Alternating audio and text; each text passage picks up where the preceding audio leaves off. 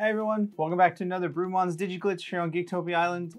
I'm Kevin. I'm Cardwell. And we're back today with a brand new deck. That's one of the local decks here. It's really fun to play. It's really goofy to play. Yeah. And like, I'm super excited for it. I'm down for it. So the deck's called the Monkey King and we're playing solid black. That's all it is. But before we get into it, guys, I just remind you that we do have a Patreon.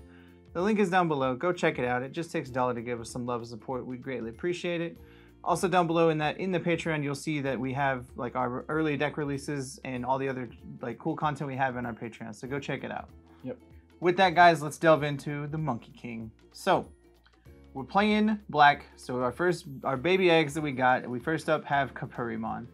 He is a level 2. His inherited ability is your turn. While this Digimon has reboot, it gains plus 1000. So super easy. We're just playing reboot. Simple as that, and which I think is a busted mechanic in Digimon. I hate it every time. The next little baby mon is a Kakkinmon. When it has a little inheritance ability, when attacking once per turn, if this Digimon is level 7, gain 1 memory, which is pretty cute. Yep. Next up is Hagurumon. He is 2-drop for 3000 DP, and he's got no inheritable, but he's a 0 cost to Digivolve, so he's a good level 3. Yep.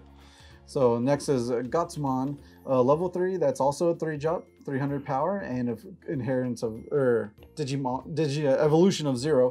But he is a blocker, and when he attacks, you lose 2 memory, which is basically a staple of all blocking. Yeah, all the little like champion blockers, they all have that. Just if you attack, you lose 2. So it is what it is, but they're pretty cool. Yeah. Next up is ToyAgumon. He is a 3-drop 1000 for 0 Digivolution as well, and he reboot is his like inherited ability, so it's pretty sweet just to get reboot. So if you have him and a Kapurimon, you automatically get reboot and plus 1000. It's pretty good. The next one is actually a promo. It's a Keramon. It's a 3-drop level 3, 2 power, and of course I cannot say that word. Digivolve. Digivolve. I'll just say that because I want to say de-evolution, but that's not it. That's Super Mario Brothers movie. So Digivolve, 0 cost as well. But the inheritance ability is your Digimon gets plus 1000 DP. So, on your opponent's turn, so it's pretty nice. Sounds good. Next is Greymon, the Black Greymon. He is 4-drop 4000, level 4. He Digivolves for 2, and his inherited is your turn. While this Digimon has reboot, it gains jamming, so you get to not worry about hitting anything in their security. Yeah, you just swing in for the win all the time. Yeah, that's ridiculous. The next one, of course, is Tankmon. It's a level 4, costs 6. It's with 6 power, and 1 for Digivolve, and then that's it. Yeah, his 1 for Digivolve is really good because it helps you get like the security where you want, or the memory where you want it to be. Yeah, and also draws you a card really quick. Yeah. Next up is Kurisarimon. He is also a promo. He is a 4-drop level 4 for Digivolves for 2. He's a 5000 DP, and he is a blocker, and he loses 2 memory when you attack. So you have an extra blocker, but it's a champion level blocker, so it's kind of nice. Yep. And this is the Monkey King right here. Etemon, he's a level 5, cost 7 with a 6000 DP. He Digivolves for 3, and what he does, he's a blocker, but on deletion, reveal 5 cards from the top of your deck. You may play a level 6 Digimon with Etemon in the name among them, and playing without paying any memory cost.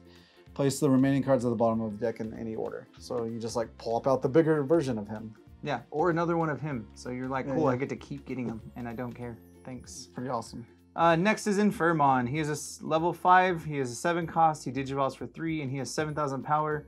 He is also one of the promos that you get for playing in tournaments. And on play, you trigger Digivolve 1, so you get to Digivolve 1 of your dudes on play, which is kind of nice. So you're like, cool, that dude goes away for 1 level. Yeah, thanks. Pretty awesome. CresGarurumon, sorry, this is a lot of text I have to zoom in here. So it's a level 6, it costs 11, but the Digivolve is 4 for 11 power. It has reboot, which is where you're going for, and when Digivolving, reveal 1 card from the top of your deck, and let's see, for each Digimon your opponent is in play, you may play 1 black Digimon card, level 5 or less among them, without paying the memory for it, and then put the rest at the bottom of any order. Yeah. So you get to reveal cards equal to the number of creatures your opponents have, and you're like, cool, I get a Digimon. Yep. 5 or less. And hopefully it's an Etemon, and you're like, cool, boom. We're like, done. Now we're gonna start this combo all over again. And then next we got MetalEtemon. He's the big boy. He's the big monkey. He's level 6, he costs 12 to play or 3 to Digivolve, and he's a 10,000 power. Your turn, this Digimon can't be blocked by your opponent's Digimon.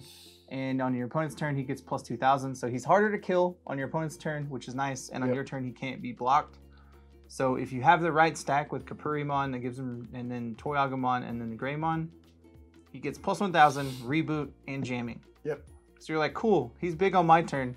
Kill your attack, kill your stack, or kill your security. You can't do anything, and you can't kill me on my turn. So unless you just have a Gaia Force or whatever, then you're just swinging in for the win every time.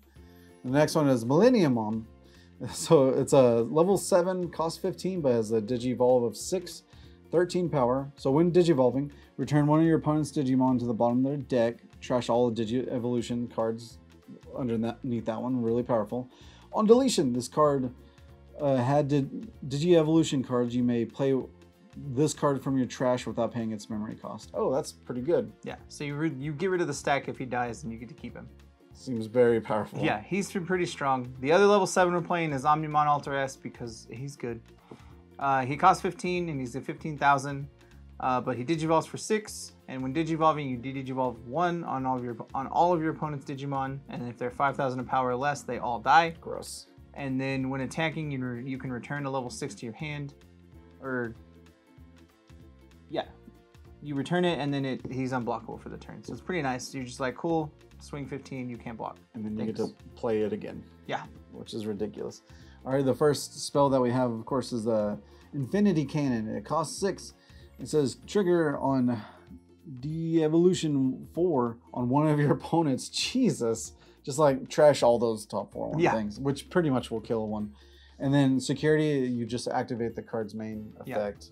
Unfortunately, it doesn't kill. It does make me sad, but it does make him go down to rookie. So you're like, cool, you big dude, go away. Just big dude, and he's just left a little tiny baby. Yeah, and then the Tamer we have is Tai Kamiya. He has a 4-drop, the black Tai.